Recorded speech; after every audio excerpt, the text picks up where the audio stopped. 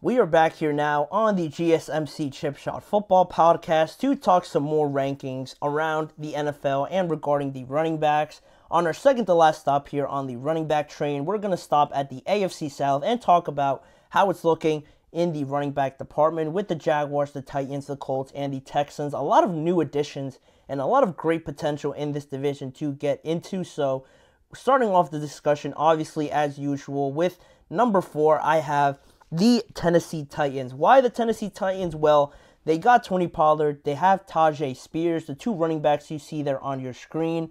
But based on last year, based on having one of the best running backs last year in the NFL in Derrick Henry, they were still middle of the league in terms of total yards, with just recording 1,846 and also around the middle of the NFL in yards per game at 108, which isn't bad. But you obviously lose Derrick Henry. Now you have Tony Pollard stepping into that number 1 running back role.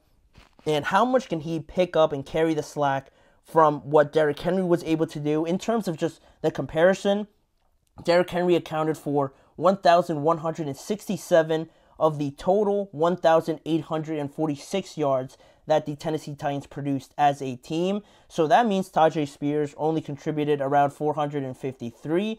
And there's only about 700 yards difference between Derrick Henry and what everybody else did in the rushing department for the Tennessee Titans.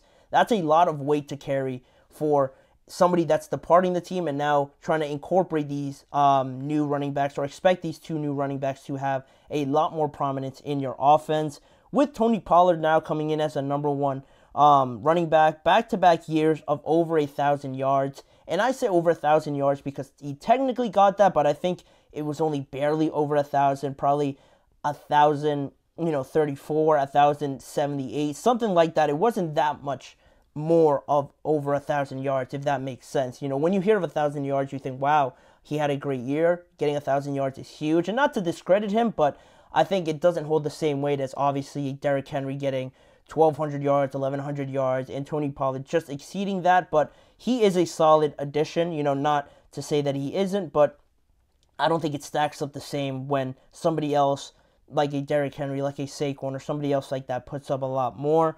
You also have some uncertainties with the offensive line. They've improved it a little bit, but still questionable at the guard position. Can J.C. Latham step in and be a starting tackle already right away as a rookie?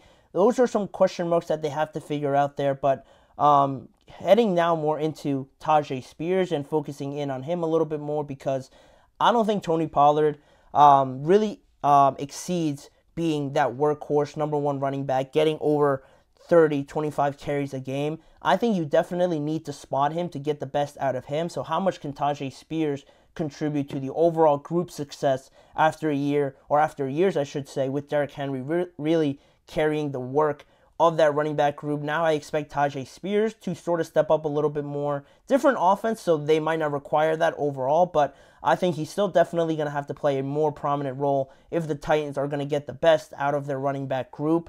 Hopefully they prove me wrong, but for now I see them as the number 4 ranked team in terms of running backs in this division, which means moving on to number 3, I have the Jacksonville Jaguars. This division overall was very hard to judge because they all had running back duos. It's not like one team had 3 capable running backs to sort of make the decision a little bit easier for me. All of them had 2 running backs that I was having trouble deciding where they would fit. And I have the Jaguars at number 3 because they had the least amount of rushing yards in this division last year. They were 24th in the NFL in total yards at just over 1,600. They had 96 yards per game as their average, and it was a slight dip in production from Travis Etienne, and he had the double amount of touchdowns, so that's a positive thing. But in terms of yards, it sort of dipped a little bit from what we saw in the year previous to that. The second leading rusher on the team was Trevor Lawrence, so that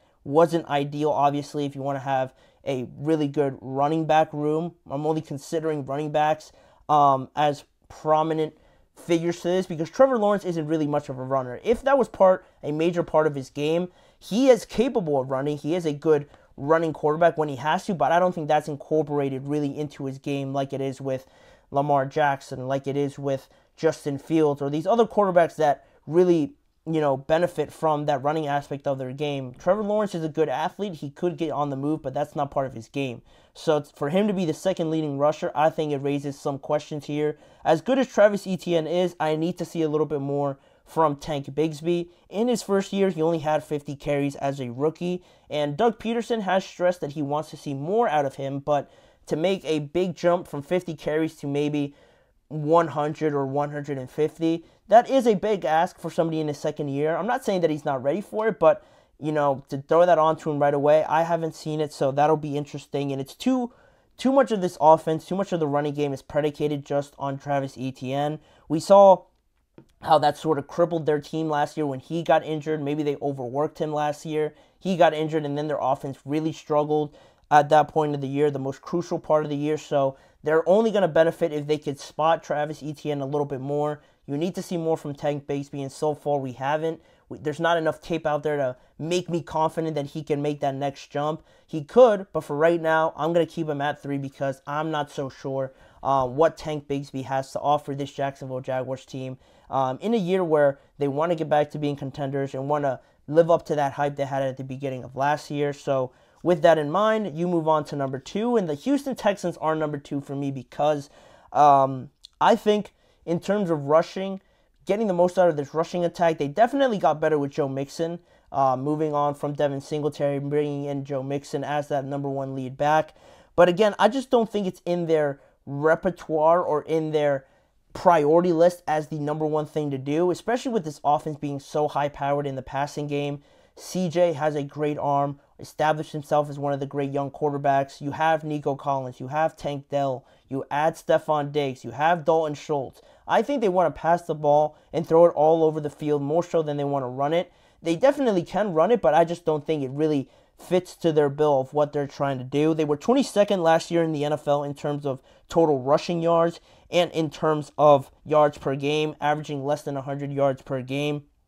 And that was with Devin Singletary. Maybe Joe Mixon changes that a little bit more, but he is definitely an improvement from Devin Singletary and with Dameon Pierce as a number 2 running back. I think that's as good of a situation you can have as in terms of a number 2 ranked or a number 2 running back in your own team. I think that's as good as it gets, but with Joe Mixon, he could definitely put up a 1,000-yard season, but you don't have enough of the ball to distribute, to give Joe Mixon 200 carries, to give Stephon Diggs 1,000 yards, Nico Collins another 1,000, and Tank Dell.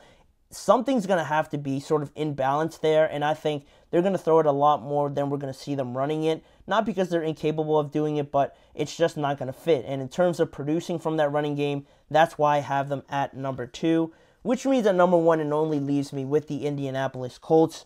Injured last season, both of these guys, so you really couldn't see them together in the backfield, but compared to what I said about Trevor Lawrence, Anthony Richardson fits that mold of running it, being part of his game, running it when he really wants to, not when he just has to, but when he wants to run it and he sees a running lane, he will take it because he is a great runner. He has a huge frame to really punish defenders, honestly, secondary players to make tackles on him. He is a very hard guy to get on the ground, so that is part of his game compared to Trevor Lawrence.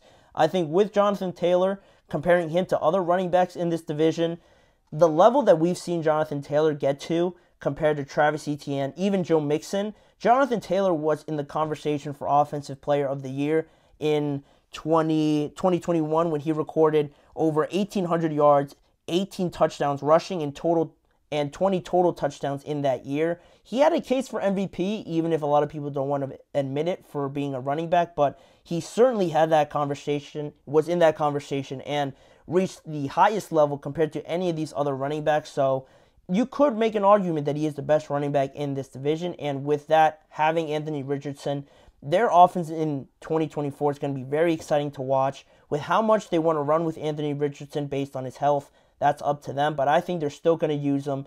Combine him with Jonathan Taylor, both tremendously talented in that running game, extremely hard to tackle, and now you don't know who has the ball. Plus, they added more weapons on the outside. I think it's going to make them very prolific in that sense, and they were already the highest ranked team in rushing stats in this division last year without really having both of these guys in at the same time. They were 10th in the NFL in total yards and in rushing yards per game. So the potential is there. They ranked very high last year. Now you're getting two of your star players back. I think this is going to be a very exciting Colts team to watch, as exciting as it has been in recent years. You add A.D. Mitchell, Michael Pittman, and Josh Downs. Don't sleep on the Indianapolis Colts. Maybe they have some holes on the defensive side of the ball, but offensively, I think in terms of rushing, they could be among the league leaders in 2024. But that'll all have to be proven out there on the field, as always. Let me know what you guys think of my list. Did I take too much of a risk putting the Colts at number 1? I'm high on the Colts. I like what they have, but tell me what you guys think in the comment section during the show or afterwards as well. But that'll do it for that segment. We have one more thing to talk about, more breaking news today. The Pittsburgh Steelers and the entire AFC North division was announced as the Hard Knocks feature in this year's in-season version of the show. Why was it the AFC North? What are my thoughts on it? I will provide that all after this break on the GSMC Chip Shot Football Podcast.